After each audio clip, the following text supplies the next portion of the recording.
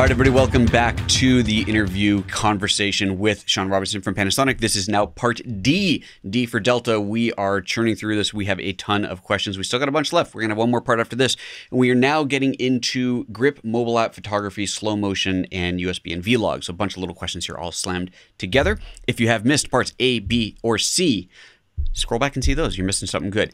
All right, let's get into it. Grip. One question on this. Is the tripod mount on the base of the battery grip, so that's the add-on, not on this, the add-on, in the correct place this time? I like that's quantified. The correct place. The grip's tripod mounting screw would allow the lens to line up with a matte box. So I guess it was not centered? Yeah, it's not. And it's... okay. It's still not. It's still not. Okay. Interesting. I get where the person's coming from, wanting to have it in line with the lens. And I'm honestly not sure why it's not, but it's not. It's not. Sorry, guys. That's a big negatory on that one. Next one, mobile app. Oh, yeah, because there's a change coming to the mobile app, right? Isn't that getting updated? It is. Okay. But not for this reason. Oh. Well, the question here is, will it be possible to use the full screen on the image app for iOS on the GH5? Because the mobile app right now, you get it up and it shows you like your pictures, like a little thing in there. You want to go full screen. It's not due to lag. Yes, we're moving to 5 gigahertz and we're moving to AC, but your lag is still that much larger when you're trying to pump a higher resolution preview through over Wi-Fi. Okay. So no, it's not going to go full screen. Okay. Well, at least there's a good technical reason for it. Is there a time limit recording in 6K photo mode? This I'm not 100% sure how to answer, because in my unit right now, there is no time limit recording. Now, we're working with prior to final firmware release on these cameras. Sometimes the cameras like what I have, the one that you have, they allow us to push the cameras harder than it's going to be in final production to test the limits, to make sure that if we're recording that it can go to a certain point without heat or power limitation. Sure. So tentatively, no, there's not a record limit, but it is possible that there may be a 29.59 record limit because of either heat, and it goes back to that reliability thing. Great. Okay. All right. Easy enough. Can a high resolution... yeah. Can a high resolution photo mode like Olympus has, where the sensor moves and images stitched together, be implemented? I don't know if it could be implemented. I don't know what the deal is between Olympus and what they own in their design for that. And then even also when you look at Hasselblad, who was the first one to ever come out with a system like that. Oh, really? Yeah. On the medium format, it was the first one that actually did it, to my knowledge. I don't know if the GH5 is ever going to get something like that. Something to keep asking. Yeah. Yeah, that's a pretty cool feature, right? The sensor jiggles a little bit and somehow stitches together magically a higher resolution picture. I totally don't get it because it can't move that much. But I mean, I just I shoot like that and then stitch it together, and it's remarkable. I built a panoramic side and then down and back and down and back, and it was, I don't remember, like a 120 megapixel file or something like that. Handheld shot with a GH5, I think. It came out brilliant. It's really cool to do that. Oh yeah, huge. Okay, all right. Does HDR, this is my question too. HDR mode, when you're shooting HDR mode, does it now save the original RAW files as well as the HDR JPEG? No. Yeah. The in-camera HDR mode is JPEGs only, and it's one-step EV either direction. It's meant as a total, this is not in a negative way, it's meant in a total consumer way to shoot HDR for the camera. Mm-hmm. That's why you can only access it when you shoot JPEG. If you're shooting RAW and JPEG, it disables it. Well, right. So, no, the best way to do it is to still shoot bracket, but bracketing's been made easier to get into on the camera. Yeah. So, well, I'll tell you the reason why I want it. The reason, because I do shoot with that built-in camera HDR mode quite a bit. When I do real estate. When I do real estate photography. Noob. No. Real estate photography. Because, there's a really good reason for it. Because when you're doing real estate photography, it's a bottom feeder business, right? So I don't do very much of it. But it's hard to make money in low-end real estate. You do multi-million-dollar homes, that's different. But low-end real estate, a couple $100 is all you're going to get for a shoot. And so time is of the essence. And so I have on my GH4, I dialed in a custom mode that was a really nice, gave a really good result for the built-in HDR. I had pulled a little bit of green out of it, and it did all this in camera. So I could set the camera on a tripod, hit the button, get a file that probably 9 out of 10, if not more of them, is perfectly acceptable to deliver to the client. But occasionally you get that one where you're going, you know, I really need to do this one manually. And so what I would end up doing is shooting it twice. I'd shoot it with the built-in HDR and then turn that off and shoot it bracketed. But that takes more time. And the objective here is to not have to spend the time. So yeah, put that in as a future request. Put that one in for me, buddy. I want that one. Oh yeah, no, and my comment's definitely not that, like, you know, it's not possible, but yeah, it's capturing the images. It shouldn't be impossible. Yeah, exactly. Yeah, so we'll talk on Monday when I see you in person in Florida. Oh, can't wait. It's gonna be fun. Okay, is post focus both in 6K and in 4K photo mode? Yes, it is. Yeah. Everything you can do with 4K photo, you can do with 6K photo. Oh, that's so cool. Oh, that's great. Post focus is so cool. If you don't know what post focus is, I did a video on post focus that you should watch, and we're gonna put that right there. See, when I do that, 2 videos first, didn't you? I did. Yeah. Yeah. So here's the other one. When I do this, my assistant knows that he has to find the video to link in there. That one, buddy. Okay. Next up, this is now we're in slow motion territory. Could higher frame rate slow motion be added by a firmware update, even at a lower res? For example, 720p or 480p, even if capturing just a few seconds to get extremely high frame rates, way over the 180, maybe 1,000 frames per second or something like that. I don't think we'll ever do that. Fun. That's not saying that we won't. The reason being is we hold a very high standard on what minimum acceptable image quality is. Sure. So if going to 720 or 480 at a higher frame rate just for the sake of going to those frame rates is what's looked for, we won't do it because it falls back into that we're not going to produce a product that underperforms on a benchmark for us. Yeah, when you look at some of the cameras that do those super high frame rates, the images are very low res, maybe quite grainy, maybe even just black and white. Atrocious. But you can get some really, you get to see some cool stuff. It can be a really fun thing to play with. Oh yeah. Yeah. And it definitely is. Yeah. Just with the level on this camera, we're not going to go down into that area for it. The point and shoots have 240 frame at 480, but they're a different class. Oh, really? Well, there you go. That's probably a good reason to say, well, why can't I have it then? Okay. Yeah. All righty. Well, there you go. You got at least a couple of requests for that there. All right. Next one. Does the GH5 autofocus in 180 FPS slow-mo mode? So no, that's VFR modes. We already covered that. So when you're in VFR, which is what you are to do 180 FPS, you do not have autofocus. This is good. So USB questions. Can you use the camera as a webcam via the USB connection? Unfortunately not. I don't know what the reasons are behind it, but because this goes with the question right below it about opening up the API to other developers.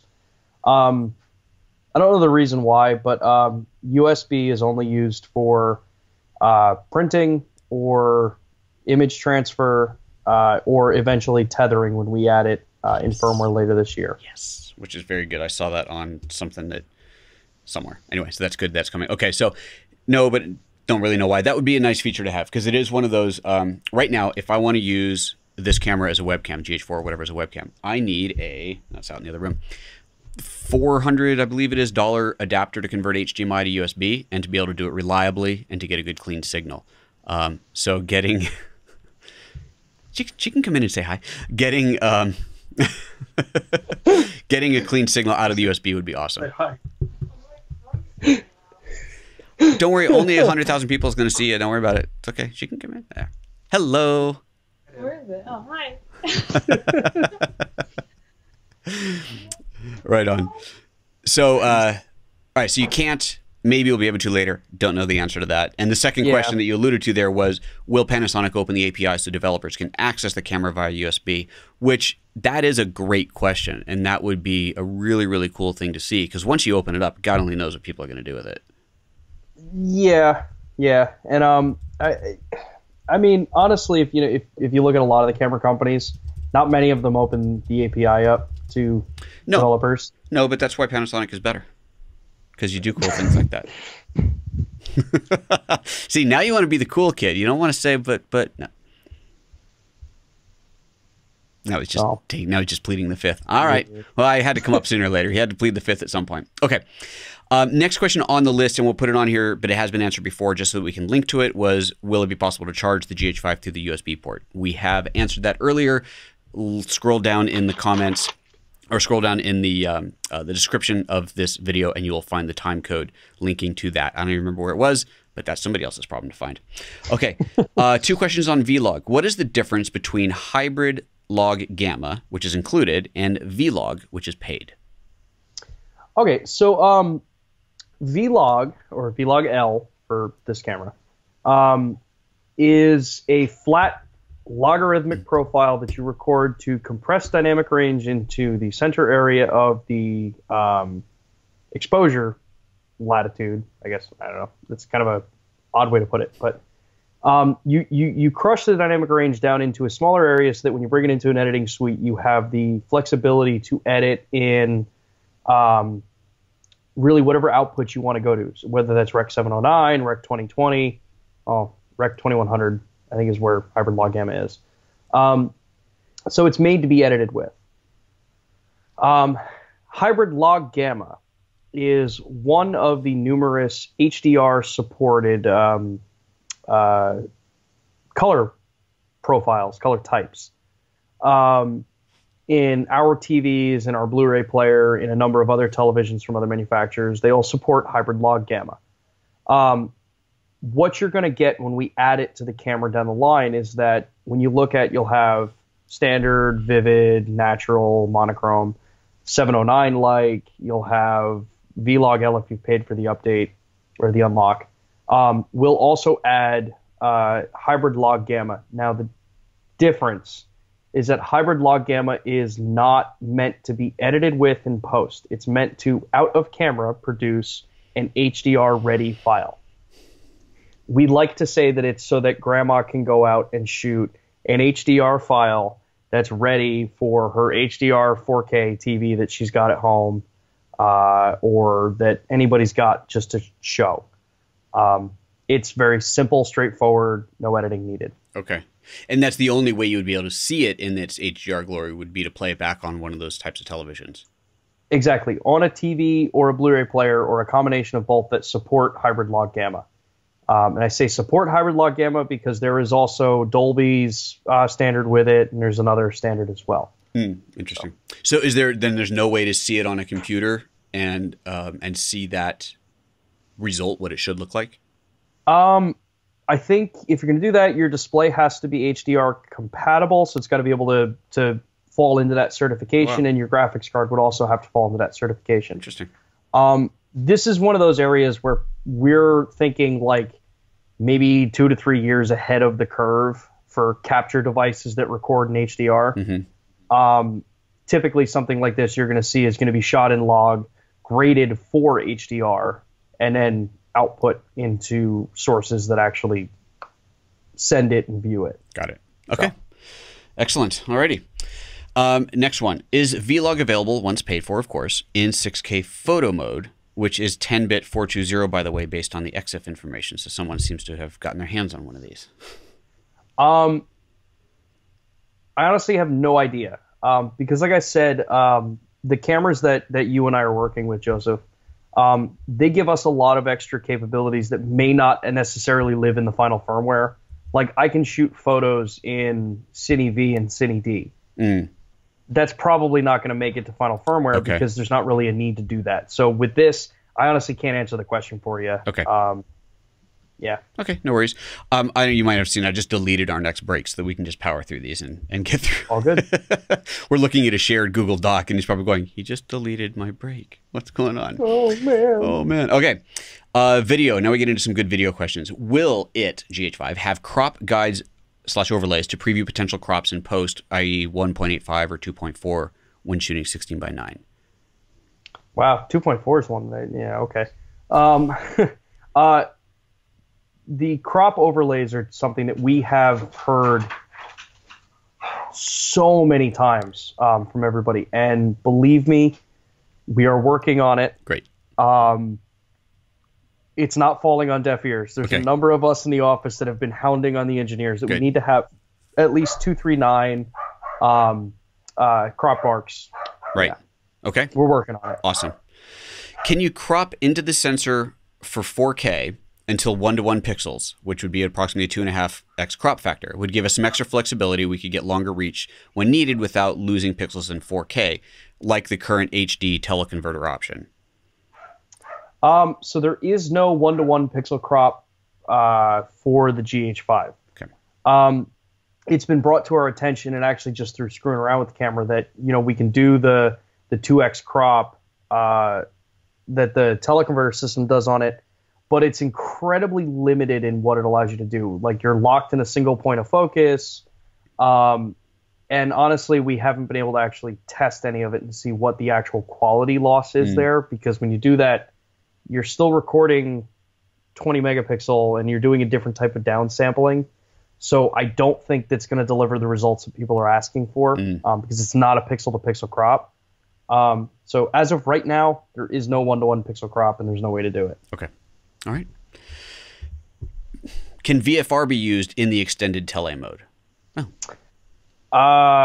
This is another one with extended tele mode, and I'm just double checking this here because I remember playing around with it and not being able to have it work. Okay. Because you run into some of those other just kind of issues with it. So if I turn VFR on 180 frame, extended teleconverter is disabled. It says this menu item cannot be set. Okay. So it is not enabled with VFR. Okay. Simple answer, no.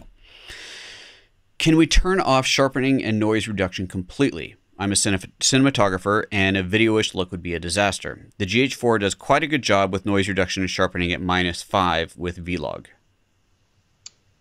So this is something that's incredibly subjective again. I've worked with a number of ASCs that have no problem with the sharpness that the GH4 was producing. Yes, they would maybe tweak sharpening down a little bit, but not to those standards that you'd see a bunch of people on there dumping everything to -5 in Vlog to try to make it as flat as possible. Super flat footage doesn't necessarily dictate that you're going to get cinematic footage. I can understand why in this case you're probably looking to get a softer image, because the GH4 had a little bit of crunchiness to it, which is, I think, a way we've been told how it looks. But with the GH5, the sharpening algorithms and the way that we monitor detailed areas, non-detailed areas, and hard edges, which is something that we discussed in the first video, but the original part 1 that you and I talked about. We talk about how the camera handles those new detail areas. Mm-hmm. What I can tell you is that with the GH5, you won't have to go through that whole process to reduce the sharpness. Okay. Because sharpness and crunchiness are two different things. Although, buy the camera. Take a look. See for yourself. There you go. It's kind of a big open-ended question. Well, what is the HDR video workflow? So how do you create HDR video? Oof. This is honestly going to be something that's really more for, like a Premiere Pro expert or a Final Cut expert. The HDR workflow in general, you're going to want to record a super flat logarithmic file in 10-bit footage. So you're going to want to record either externally in 60p with 422 10-bit or internally up to 30p at 422 10-bit with Vlog-L. And you're really going to want to make sure your exposures are kind of dead on. After that, the workflow is going to be how you're going to take this out into your editing suite and edit that way. Okay. It's outside of the spec, outside of the scope of what I know. There we go. That's the word I was looking for. It's getting late, especially for you. Okay. Without SDI inputs, which you had with the YAG on the GH4, how can you jam sync, or can you jam sync? So the way the GH5 handles timecode, which is, I imagine what they're... Yeah. For those that don't get what the terminology is, we're talking about syncing timecode across multiple cameras. Right. With the GH5, you can sync timecode on every camera to the atomic clock, because it'll sync your time through your mobile device. Oh, cool. Nice. So when the Bluetooth update for the new update for the image app comes out, that you'll be able to sync over Bluetooth. You'll be able to sync the in-camera time to the atomic clock, which is what your cell phones are synced off of, and you'll be able to do that across all your cameras. That's how you can, jam sync your time. You can't punch in a number and then say like, okay, start every camera at this, at some obscure number. Right, but over SDI, what you could do is you'd hook all your cameras up to a sync, to a what is it called, sync generator, I guess, and it would force every camera force everything into them. Yeah. So it's a little different. You're syncing everything over the Bluetooth app to, or over the app to the atomic clock. Okay, so it's got time of day, but it's not. I can't sync all cameras to start at time code 0, start at time code 1 hour, whatever it is, and have them all on exactly the same clock. Well, you could do start at 0, but you have to set it up as a instead of free run, you have to set it up as rec run. Set all your cameras to 0, and the second you click record on all of them, now they're all at that. But the problem there is that you have to trigger all cameras at the same time. Exactly. If you sync them to the clock, the atomic clock, they're all synced down to the second. Okay. So yeah. Okay. I have a feeling that's going to disappoint somebody without having the SDI, the jam syncing. I'm sure it will. Video, can you record video in 1:1 aspect ratio? I was just trying to find the crop ratio in here and I couldn't find it. So if you're recording in full manual video mode, no. Okay. And if you're recording in regular stills mode, no. It'll always record in 16:9 unless you drop to 4K photo or 6K photo mode. Really? Let's see. Yeah, you're right. Yep. All right. Well, I shouldn't even question you. I know you've been playing with this a little longer than I have. Okay. I thought you got the LX100 will let you shoot square video. Well, and that's different because the LX100 was a multi-aspect ratio sensor. So it was able to record the same resolution at all aspect ratios. Oh, right. Okay. Could Panasonic implement false color, or is it already in there? That's a good question. It's not in there. I don't know if we could. Keep asking. Okay. We'll always bring it up. All right. Any plans on including in-camera D-squeeze for a 1.3 or 2x anamorphics? Did Matt Frazier ask this question? We've been asking the engineers if they have the possibility of adding D-squeeze in camera. Haven't gotten an answer back yet from them, definitive one way or another. So we're still checking. It's being asked and you're trying. Excellent. Yes. Assuming that the LUT upload is via SD card, does the LUT stay on the card or actually get uploaded to internal memory of the camera? Oh, interesting. I believe the LUTs get loaded to the camera's memory. Kind of like how when you activate log, it's stored in the camera's memory. Truth is, we haven't had the ability to load any other LUTs on the camera other than what's default in with it, the Rec 7, VLOG-L, the Rec 709. Okay. As we get closer, we'll let you know. Okay. I don't think I even knew that you could do that. So you could get a LUT from wherever and upload that to the camera, and you can be shooting natively with this look applied to it as opposed to doing it in post. Well, you can view what the LUT will look like. You can't actually shoot a LUTted image. Okay, so you're still shooting in Vlog with a LUT applied for preview, but it's not mastered into the file. Correct. Okay.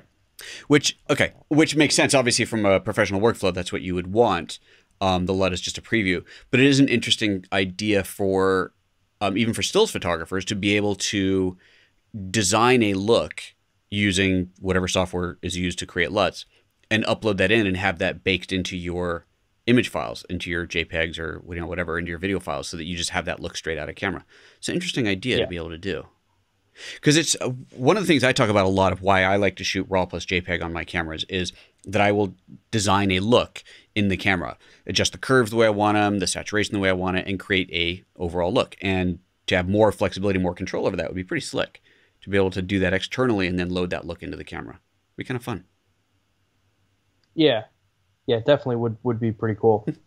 Okay. All right. Last questions are Wi-Fi, and then we are done, and you get to go. Well, I get to go home. You're already home. Could Miracast support be added? Miracast is HDMI over Wi-Fi. Ooh, I have no idea. Yeah, it's a biggie. I'd have to find out from the engineers. I don't think so. I know that the question's stemming from the fact that we support 5 gigahertz 802.11ac. I don't know if the antennas are strong enough to do it. Interesting. It'd be an interesting thing to be able to do, for sure. Could the... Ooh, this is good. And this one's not mine. Could the Panasonic app add live streaming to YouTube or Facebook? Probably not. Again, it's because of the connectivity, the reliability, and what we fall within standards of performance. Do you know what resolution signal is being pushed over to the phone when you're doing for the preview? Because you talk about it not being high enough for us to go full screen.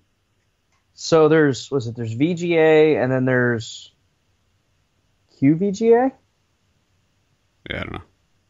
Yeah, it's at most slightly better than VGA signal. Okay. So okay. Yeah, you're not going to get 720 or 1080 out of it over Wi-Fi. So that's why you're not going to get YouTube or Facebook streaming on it for now. Yeah, because you need 720 or 1080p for that. Could you, last two questions, could you use Bluetooth, because the camera's got Bluetooth built into it, to connect wireless headphones? This question's come up a lot. No.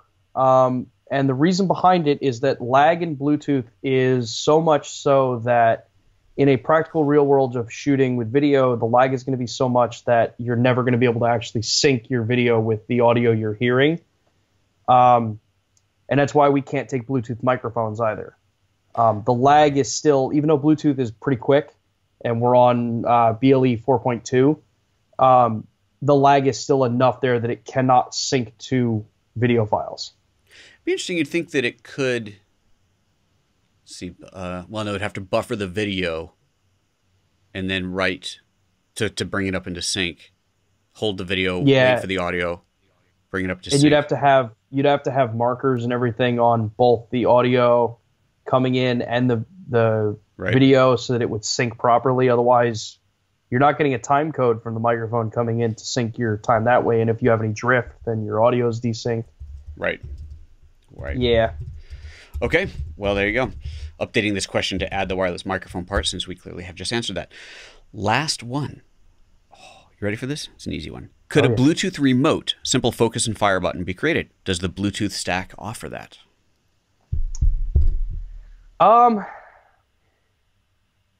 Cool. Seems like... Not sure. Yeah. Yeah, it's whether the Bluetooth, whether it actually connects to that functionality. What is the Bluetooth used for right now? So right now, the Bluetooth in the GH5 is used to connect to the app to sync geolocation information, save camera settings, and what was the other one? Keep the bridge open to your cell phone to trigger a Wi-Fi connection. Right. Okay. So it's a pretty basic level Bluetooth connection. Mm-hmm. You also get the ability for remote wake up and auto transferring. So triggering the camera to say, like, I need to make a Wi-Fi connection to transfer images over. Bluetooth's not as powerful as everyone thinks it is. Bluetooth is used a lot because of its speed for indications to trigger other things or for transferring very small bits of information. Triggering for a remote, I think, would be something very, very cool. But I think that goes back to us opening up our API to outside developers. Right. I just don't know if it's going to happen. Yeah, you can trigger it from the iOS app and the Android app. You can trigger the camera that way. So the ability to trigger it wirelessly is there. And at that point, it's probably over the Wi-Fi. So it would be interesting if someone could build, don't worry about Bluetooth, it's wireless. That's what you care about. You don't give a crap if it's wireless, if it's Wi-Fi or Bluetooth. But if you could build a hardware Wi-Fi remote, if someone could, that could connect to it, that might give you more range, more reliability, instead of going through the app, which has its own issues because you're on a phone and whatever, just phone rings and you get your thing cut off. But yeah, to be able to do that, that'd be cool. Wireless remotes are always handy. Or get something that just plugs in and has a wireless transmitter and receiver. But yeah, a little wireless, truly wireless remote would be kind of cool. Okay, dude, that is the last question. Oh wait, there's 6 more pages. Just kidding. That's it. Okay, ladies and gentlemen, that was one long interview. That was part 2. And let's see here. This one was, we got like over 2.5 hours, I think, of recording time between all these parts. So thank you so much, Sean, for coming on and doing this. I really appreciate it. I know that our audience appreciates it. We are not going to blatantly offer a part 3 to this interview, but if you have questions that are still unanswered, throw them into the comments. I or some of our many, many viewers will try to answer them for you. And if there's something that's really tough, I can ask Sean and try and get that back to you. And if there's enough really good ones, then maybe we can do a part 3. But it's going to cost me a big bottle of whiskey, so they better be good. So all right, you guys. Oh, man. Again, Sean, thank you very much. I will see you in a matter of days, my friend. I'm looking forward to that. Yes. And everybody else out there, thanks again for your support. Thanks for watching these. If you haven't already, do be sure to subscribe to this channel. Do be sure to like this video, or don't like it. If you like, that's fine too. Just tell me why. And if you've already watched all the other videos, go back and like all of those too, because, you know, those little thumbs up things, those actually make a difference. Those do help. Thanks again, Sean. Thank you. I really appreciate it. Thanks for coming on board, and we'll see you all next time for the next video. Later. Take care.